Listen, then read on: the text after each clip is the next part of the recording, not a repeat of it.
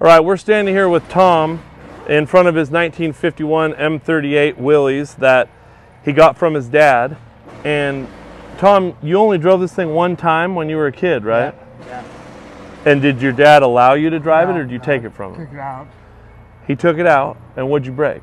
The overdrive. You broke the overdrive. Had a Borg-Warner overdrive with electric solenoid. Which means it only works in two-wheel drive. But anyway, the gist of the story is when he went for a ride with his dad later on, and the overdrive didn't work, at that point your dad said, "You're never driving my Jeep again," pretty much. He didn't say. No. He wasn't too happy with you, huh? No. But so then I was in the Navy. I was gone now. Yeah. So now you got the Jeep, you fixed it up, and we are at my shop in Auburn. And you live where? Tacoma, Washington. Lives in Tacoma, Washington. And how many years have you been on the Jeepers Jamboree? 5. So this is his 5th year. So every year he hooks it up behind his F-150 here, and he gets in it and he drives all the way down, flat towing this thing from Tacoma, Washington, taking his time. And you sleep in the pickup sometimes, huh? Probably 2 nights in pickup, 1 night in the hotel. 2 nights in the pickup, 1 night in the hotel. Yeah. And he comes down to Georgetown, gets set up, and he takes this thing over the Rubicon Trail. And you know, this is the way it used to be, and this is the way it should be. What's the farthest you've taken this Jeep, Tom? This one? Yeah. South Dakota. South Dakota, and you've taken another one farther than that. Pennsylvania. Pennsylvania, so he's going all the way across the country, flat towing these old flat fenders. You only have flat fenders? Yep. Only flat fenders. How many you got? 3. 3 flat fenders, my kind of guy. So this one with the Studebaker V8. So he towed it down here. We saw him on the Rubicon. He drove this thing flawlessly all the way through the Rubicon. The only issue with the slight overheating just means you got to stop and take a break, right? Yep. Have a little lemonade. Yep. Smoke a cigar, and then get back in. That's right. So he's on his way back up to Washington. I told him to stop by so we could kind of walk around it. So has the Studebaker 289 and what transmission? T15. T15 with a big pin Dana 18? Right. And then big pin, big hole. Is it a Warren overdrive? Warren overdrive. Warren overdrive. And what gear ratio are you running? 538. 538 gears. It's got a floater kit on the rear. And what locker in the rear? Detroit. Detroit locker. And then does the front is a Model 25? Model 25 with Spicer axles and power lock. So the Model 25 here is obviously closed knuckle, but you went ahead and put disc brakes on it, right? That looks like Monte Carlo disc brakes. 78 Jeep. 78 Jeep disc brakes. And then check this out here. This is something really cool. So these tie rods are the military tie rods. Right. Now he cut them in half. And what'd you sleeve them with? Just solid Mild rod. steel. Yeah. So he cut them in half, slid a rod in the inside, made it fit perfect, did a nice V-weld, welded them back together. So you're not bending any tie rod or drag links on this thing. No. Oh, you could have hit it hard enough. If you hit it hard enough, you could. So this Jeep, one of my favorite things, I got to show you this, and we talked about it a little bit. This thing has a heater installed, and this is serious. So look right here in the fender well. So you see the sheet metal molded in, heater motor. This loops around. Now, if you look underneath, he's missing a piece, but it came off. So right here was a little piece of flex line. Sheet metal comes down, goes into this plenum, and then it comes right up under the seat. And we'll show you this in a little bit better, but take a look at the floor. And this is the air intake, so it's basically recirculating. That has got to be the cleanest, best flat fender heater I've ever seen. And it's too hot, right, Tom? It is too hot. It's too hot. But they have a valve to just shut off the water. Yep. So right here, check this out. This is an M38, right? This is a battery box. So this used to be the battery box. Now it's under the hood, and look at how clean that wiring is. And you redid all the wiring when you got it from your dad, which his dad never gave it to him. It was passed through the family to him, and he ended up with it. Just a really cool Jeep all the way around. I mean, from the mirror to the wiring to the swing pedals. Did you build your own swing pedals on this thing? No, they were only in it. Check this out. So your dad put those swing pedals in, right? So in a flat fender, this is super hard to do. So those pedals are nice. They come all from underneath that Plymouth dash. Everything about this Jeep screams America. And the fact that you've taken your flat fenders all over the country is awesome. Mine, I just use 74 CJ5 pedals. Yeah, pedals. 74 CJ5 pedals will fit in there good too. You gotta massage the bracketry a little bit, but. Yep. Well, we're gonna go take this thing for a drive, and we'll pop the hood and look underneath there as well. But it's always a pleasure to have flat fenders come to the shop. That's a cool. Yeah.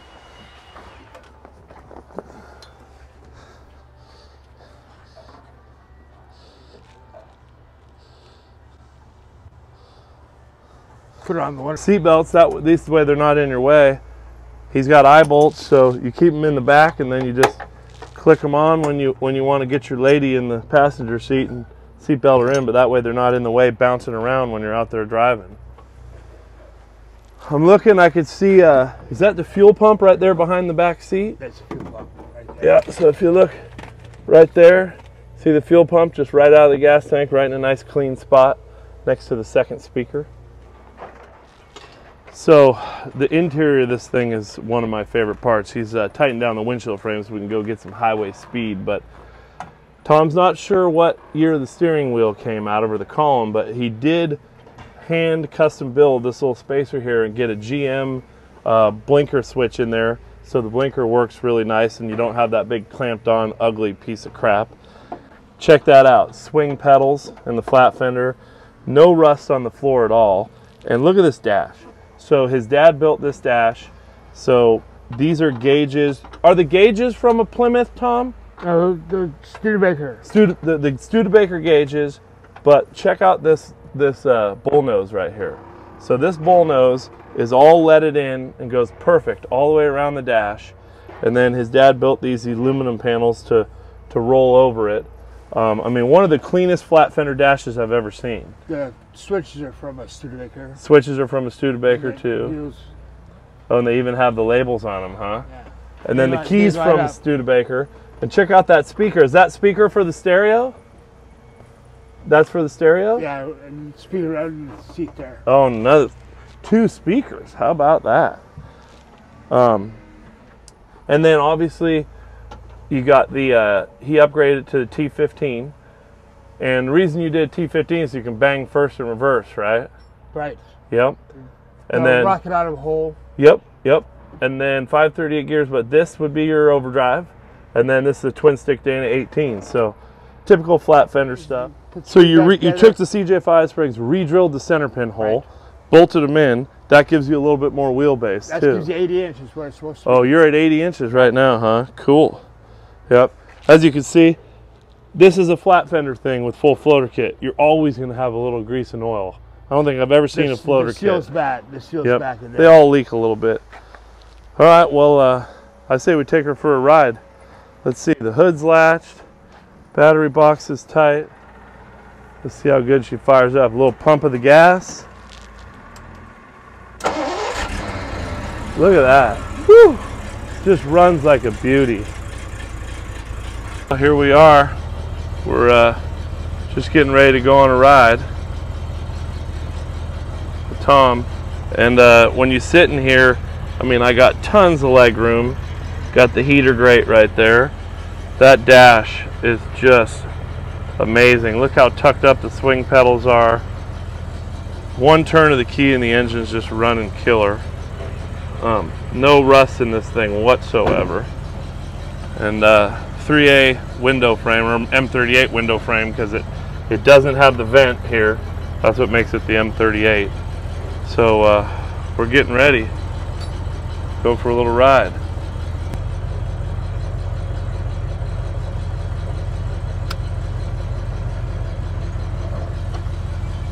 All right, here we go. I don't even have to give it any gas.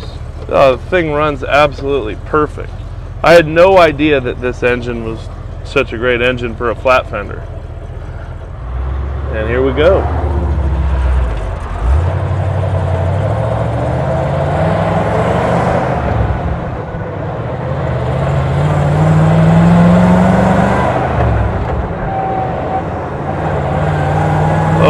yeah, a little Detroit move.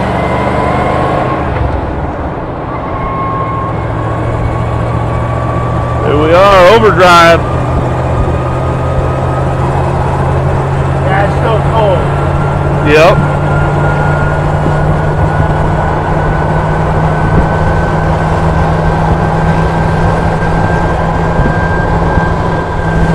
We're cruising pretty good, and there is not one single vibration.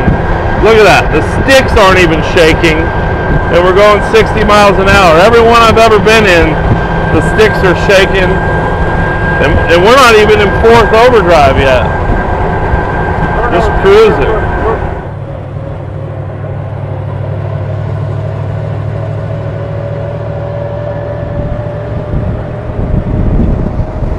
So this is my favorite part of this Jeep. So what is this engine, Tom? Studebaker. Studebaker 289. 289 Studebaker. What do you think year it is? Probably 50. Somewhere in the early 50s? No, late 50s. Late 50s, yeah. And early 60s. So what Tom was saying is these engines generate a ton of torque. They're pretty easy to keep cool. I mean, that's just almost like a standard flat fender radiator, huh? Mustang. Oh, Mustang radiator. So as you can see, now your dad put this engine in, right? Right. And how long ago did he put the engine in this Jeep? Early 60s. Early 60s. So this thing's been done since the 60s. When Tom got it from his dad, he was only allowed to drive it once because he wrecked. I got it from my brothers.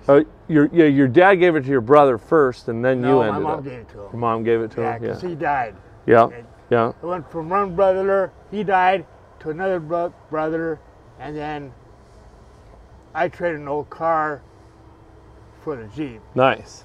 So when Tom got it, the engine was a little bit farther back. There wasn't enough clearance here. So you moved the engine forward an inch. Did you put the swing pedals in it as well? Swing pedals, right. So it has swing pedals. You see brake master cylinder on the firewall. It's a 12-volt system, 12-volt battery, but he still has a 6-volt starter in there, so the sucker turns over like a son of a bitch. And I put a mechanical clutch. It had a hydraulic clutch. And it used to have a bell crank steering, and right down in here, his dad actually trimmed the exhaust manifold to fit the bell crank steering box. But when Tom got it, he changed it to regular U-joint style, machined the column, and if you look right up here, took the PTO winch off and put a nice Saginaw power steering box up here, and of course, what every flat fender should have, the 8274 Warren winch. Anything else really cool under here, Tom? There's holes for the bell. There's holes. The bell crank was on. Yeah, the bell crank was on. But if you take a look, also this Studebaker engine didn't have power steering, so it's got a Saginaw style steering pump that Tom built all the brackets and actually bolted it in on the fuel pump block off plate.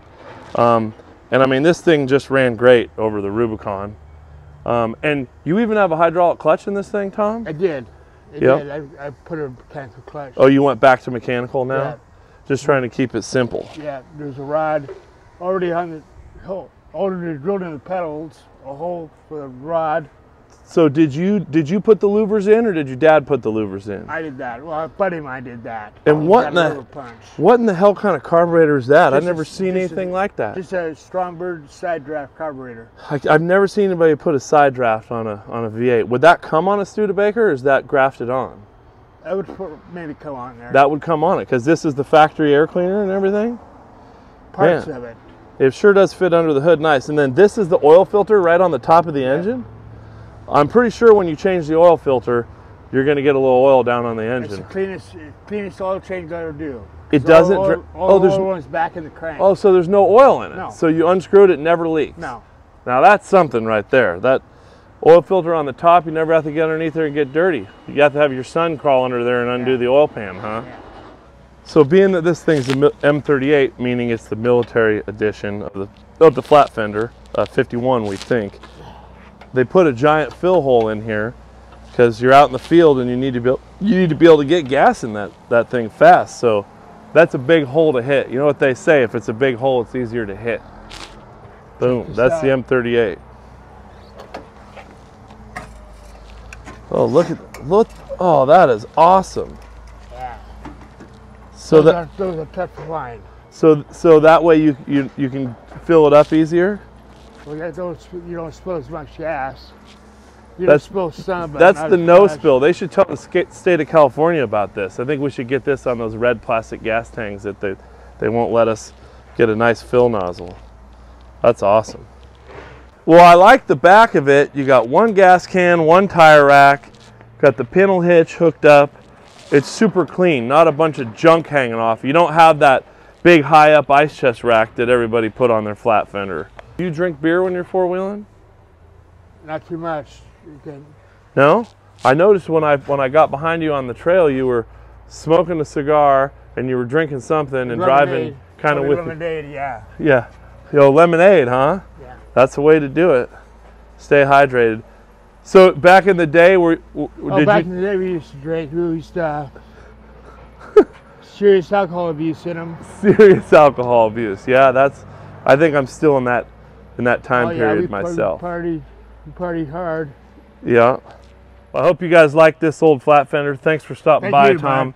I mean, he actually came into town and spent the night just to be here this morning to do this. So I hope you have a safe ride home. I got tired of driving. They pushed me all the way from South Tahoe. Yep. Yep. Right on my bumper. You know, I'm driving 55 miles an hour. It's pretty fast in this thing. Well, I hope to see you next year on the 70th Jeepers Jamboree. This will be a pinnacle on that trip. That's I'm gonna go do as much as I can. All right. Well, until then, we'll see you next year.